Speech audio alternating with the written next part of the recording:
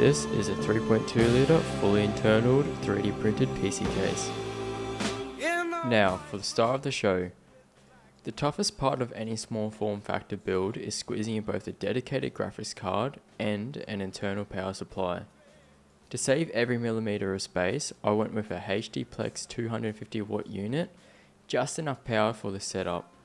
For the GPU, I'm using a Yeston RTX 3060, which I'll be stripping down to the bare PCB to keep the footprint as small as possible.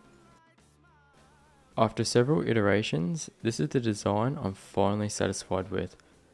I've managed to fit a 40mm fan above the motherboard to help exhaust hot air, while adding sleek side vents primarily for GPU airflow. The power button is positioned on the front, and in future revisions I'd like to include at least one front mounted USB port for convenience. To save space, the power supply is mounted at the top of the case using 4 tabs. One challenge I ran into was the back panel warping when the motherboard was installed, so I added slots at the top and bottom of the chassis to reinforce the structure. Now that the case is finalised, let's start the print process.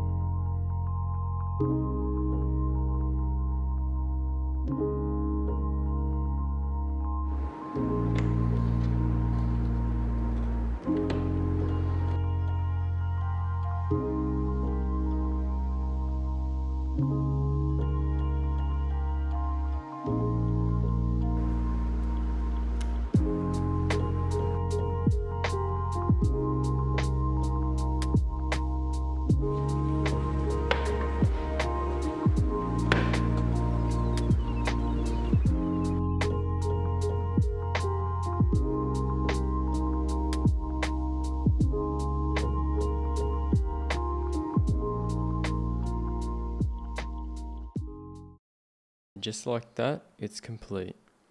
The final build came in at just over 3.2 litres, which is kind of wild considering how capable it ended up being. In CS2 on medium settings, it averaged around 160 to 170 FPS with highs pushing close to 200 FPS. Temps were pretty solid too. Both the CPU and GPU hovered in the high 70s, peaking at around 82 degrees after extended gameplay. For a fully 3D printed enclosure, I'm really happy with those results. This first version turned out way better than I imagined. It's compact, efficient, and performs like a full-size rig packed into a 3 litre shell.